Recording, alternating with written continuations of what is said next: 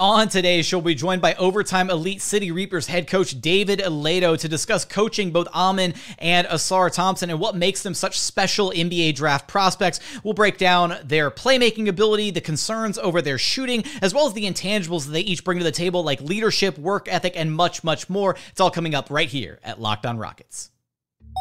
This is Mission Control, Houston. Ignition sequence start. The Houston Rockets select Jalen Green, Alperen Sengun, and Jabari Smith Jr. T-minus 15 seconds. Guidance is internal. Every time I step on that floor, I'm coming. Hey, Houston fans, I am so happy. You're getting somebody who's going to come in with a chip on their shoulder, somebody who's going to come in and compete from day one. 6, 5, 4, 3, 2, 1.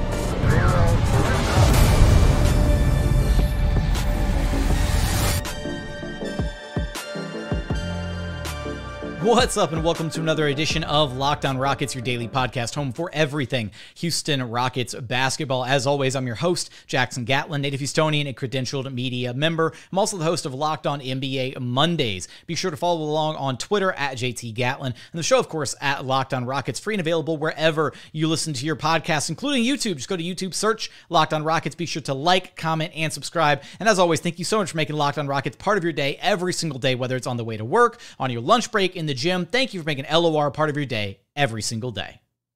Joining us now is the head coach of the Overtime Elite City Reapers, Dave Leitao. Coach, very excited to have you on the program here with us today. Excited to be here. Thanks for having me. Absolutely. Well, let's go ahead and dive in. For those maybe a bit unfamiliar with OTE at this point, how would you best kind of describe the league and what it's kind of bringing to the table? Well, in order to do that, you kind of take a quick rinse, start to finish. And how we started was with the thought process of creating a league that is so different from anything else that would happen or has happened in America. Maybe the European model and how those academies go. We brought 26 young men in here, including Amen and Ausar Thompson, and professionalized them. And here we are 2 years later. We culminated this year with an extremely high-level playoff series, which came after a very competitive season. And it's just, we 32 guys that have been here, pouring into them every single day in all aspects of not just basketball and life, and preparing them for, in this case, professional basketball, but to be professionals in life. And so there's a lot of people here dedicated to their improvement. We spend a lot of time teaching them every aspect of the game and every aspect of life. And so it's inevitable when you do that on a very consistent basis that there's stark improvement on each one of their parts. And it's exactly what has happened here in the short 2 years that we've been doing this. You mentioned the Thompson twins there a moment ago. I want to start with Amen here for a moment.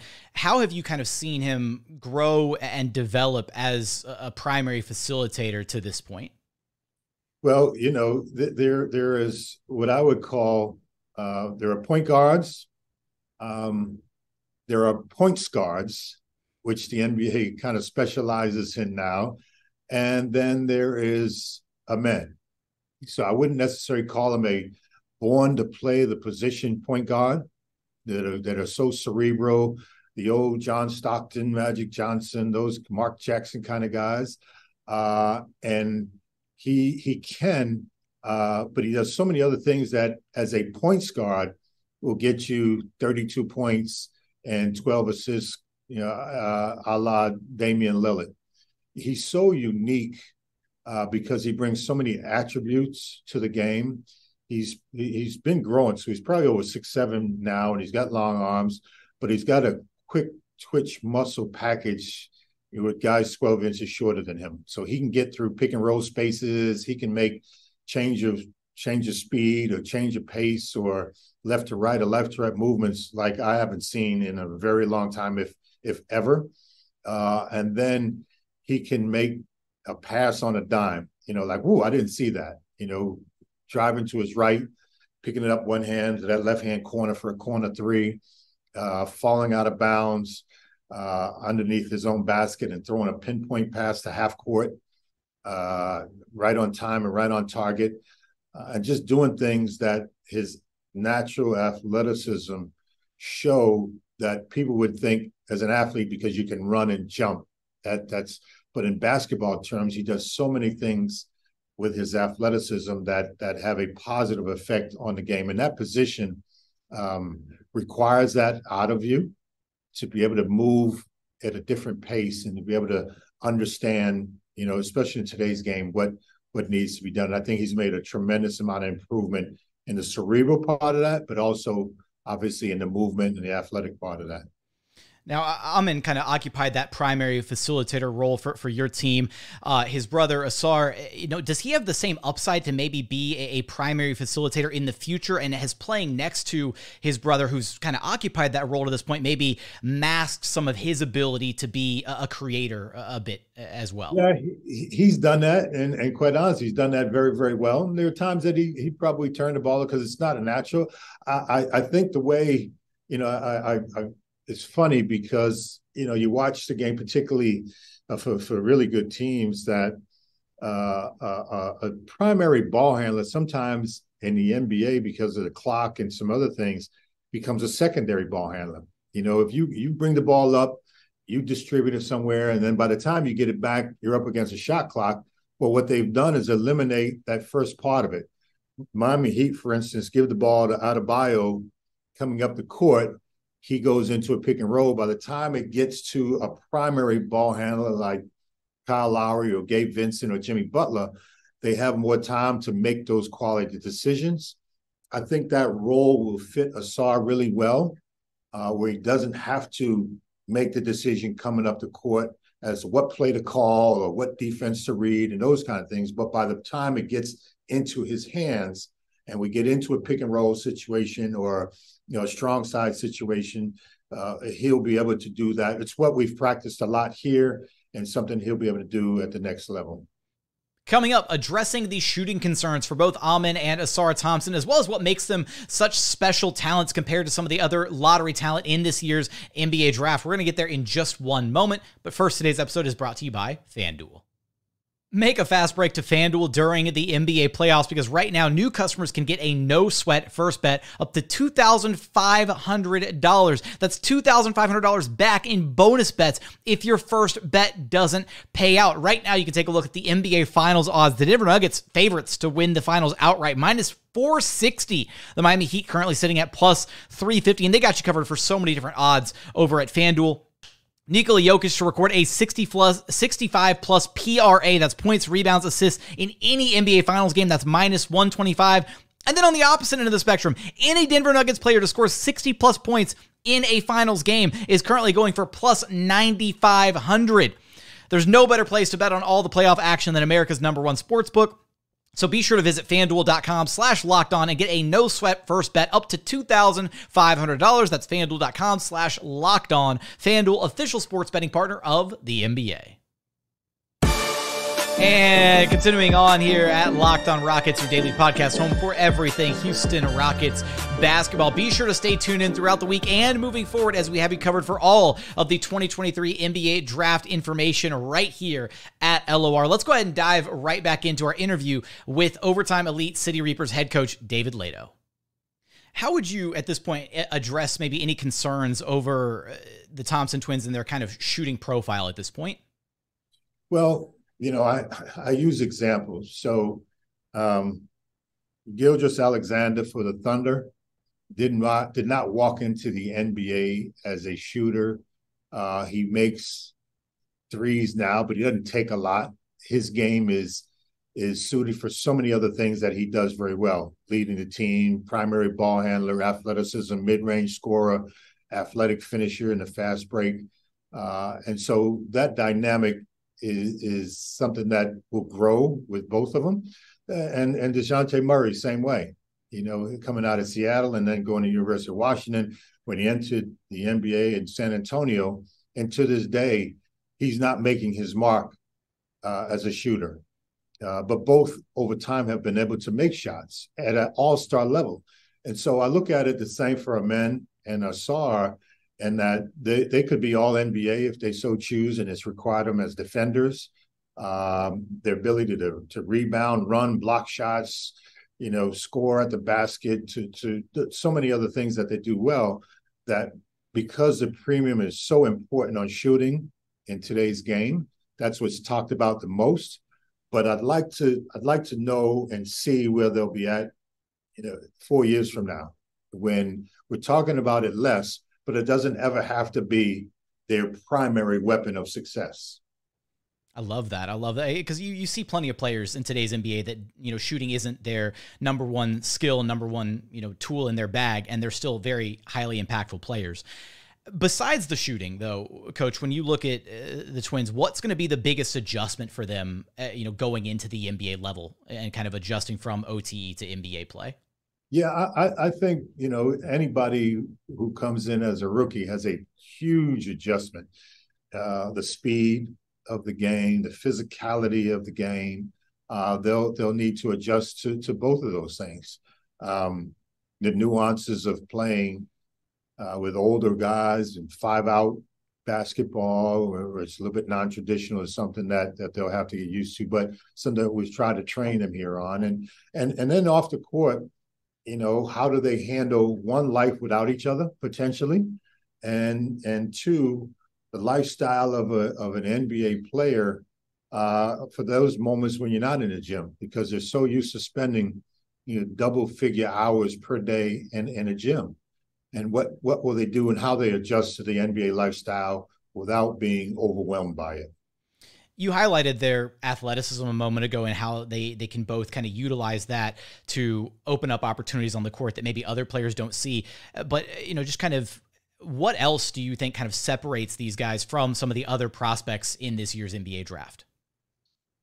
So, I look at, the process of trying to draft a guy, particularly at the lottery level, and you'd like to almost assure yourself as an organization that you potentially get an all-star, right? That's what that'd be nice.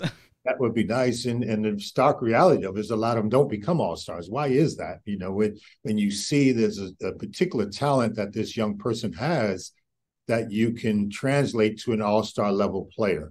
Well, those intangibles sometimes are not seen, or if they are, they get lost in translation between the talent that you have to use to judge whom or how you're going to draft somebody. So with both of those guys, and I say this all the time, they check a box at almost every level.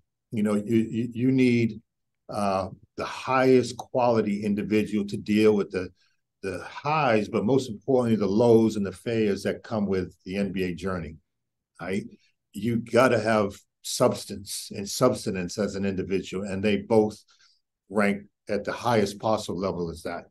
How insatiable, not just having a work ethic, but how insatiable is your work ethic when you have so many other options now that you may never had in your life.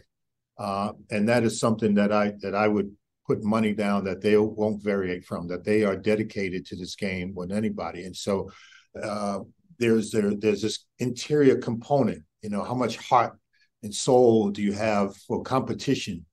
They have it at a very high level. What is your intellectual level to understand the game better, understand the game of life better? They check the box at a very high level. So those things that maybe get lost in the evaluation are something that they will over time show that they have an overabundance of when it comes to the ability to get better and better and better. Coming up, what are some of the examples of Amen and Ausar Thompson's intangibles at play, and how can we expect these guys to grow and develop as they progress at the NBA level? We're going to get there in just one moment. And final segment here at Locked On Rockets, your daily podcast home for everything Houston Rockets basketball. As always, thank you for making LOR part of your day every single day. Let's go ahead and dive back into our interview with City Reapers head coach David Leitao. I'm so glad you bring up the intangibles aspect of that, because I think at times, maybe, basketball fans kind of get lost in some of, just maybe treating the game like it's 2K, like it's a video game, when these are living, breathing human beings with thoughts and emotions and feelings and all that. And that is very much an integral part of the game, is how players, approach the game outside of just what's happening on the court and how they grow as individuals, all that. Do you have maybe any examples of maybe their leadership, or you highlighted their work ethic, their competitive nature, anything that you can share with us to kind of point to and say, this is the type of player that you're going to be potentially getting here? Yeah. So in year one, I had Ausar. I didn't have Amen on my team in year one. I had them both in year two. So we had an instance with Ausar at the end of year one in our playoffs. So we had a little bit of an altercation, and emotions got a little out of control, and it wasn't expected, and it was uncharacteristic for Ausar and a gentleman that he had an altercation with. And it was just more of a show of lack of maybe some maturity, or the cup have spilled over with competitive spirit. So I fast forward to the playoffs this year, and same thing. I think there are a lot of guys here at OTE who are very talented and have great pride in their talent, but don't have the same talent as Amen and Ausar. And so what do? You challenge them, and because they're atypical as human beings, they come from private school. They can be almost a little nerdy at sometimes, to be honest with you. And, they're not worldly. They got paid a lot of money. They never showed it. They don't wear flashy clothes or jewelry or things like that. So that's an avenue that somebody can go after. And that's what happened in competition, is that in year two, particularly because they were together, that's how people came after them. And they were very protective of each other. But the example is in game two, we had a 5-game series. In game two, we were in dire straits. Score was tied, and we had a last-second play drawn up. And Amen just took it upon himself, as the leader we were talking about, to just kind of one of the two options we had in the play that was assigned, to take it upon himself to make that play and win the game. And not only was that a very strong moment in his advancement, but his humility and how it happened and why he did it, and giving reference to his teammates and putting them in the right position, showed a lot of growth over his time here. But then even Amen in game three, we were down one, again in dire straits with about 6 seconds to go. I can't remember exact time. Drew up a play for Amen, who ended up passing the ball to Ausar. We go back to the shooting. Boy, they talk about the two guys not being able to shoot. And he made a catch and shoot three with a couple of seconds left that culminated both his emotional growth and his physical growth in the time that it was needed the most. And he did it without hesitation. So structurally, emotionally, and every other way, to see where they've grown, not just as basketball players and skill level, but as people, has been nothing short of amazing. I know we talked about the shooting there momentarily, and you brought it up again just now with that big time shot by Ausar. He made a pretty significant leap from year one to year two in his shooting percentage from behind the arc. What has been the biggest reason for his rapid development, and what does that maybe mean for addressing weaknesses down the line elsewhere in his game as he develops in the future? Shooting is a very delicate part of the game, both physically and psychologically. And so having to make a significant change in the structure is not easy. You have to undo a lot of habits that both were used to, but it wasn't working to the degree that it was going to, create the long-term success. So it took a long time, both physically, but especially psychologically, to accept that kind of structural change, and then to get used to a different way of shooting. And then the most important part is reps. I don't know that we have a leaderboard and how many shots guys take during the course of a 2-week time. We update it every 10 days, 2 weeks. And both Amen and Ausar are at the top of the chart of the 32 guys that we've had of thousands and thousands of shots. And so there is no secret sauce to this improvement process that you have to go through, particularly when it comes to the shooting. And then what it does do is lead to a tremendous amount of improved self-confidence. And that's where both of them are at. There's still a ways to go, quite obviously, because they're so young. But as I said, to go from 20 to 24, 25 years old and to see what kind of improvement they'll go through will speak to that self-confidence, because they're not going to stop putting in the time and the reps that are necessary. For you personally, Coach, how has your coaching experience with OTE compared to some of the other stops that you had throughout your kind of coaching journey to this point? Yeah, it's been as I said, it's been a joy of a lifetime, to be honest with you.